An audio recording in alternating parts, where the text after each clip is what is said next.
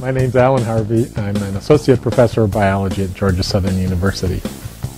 We discovered that a species of tiger beetle that's pretty common in this part of the country is capable in this larval worm-like stage of leaping into the air several centimeters, forming these tumbling somersaults, and then coming out of those somersaults, forming a wheel, zooming along the surface of the beach at often a very high rate of speed for great distances. One of the most bizarre forms of locomotion that's ever been reported in the animal kingdom.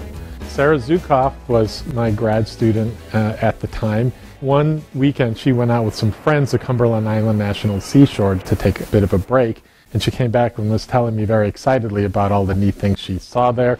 The wild horses on the beach, the very tame armadillos, the tiger beetle larvae rolling down the beach, the ghost crabs, and I sort of stopped her and I said, wait, go back to those rolling tiger beetles.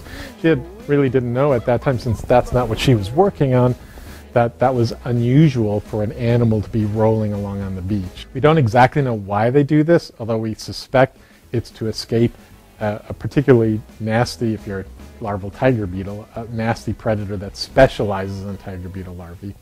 This is one of the things I've always liked about Georgia Southern. This is a place where research is encouraged, research with undergraduates is particularly encouraged.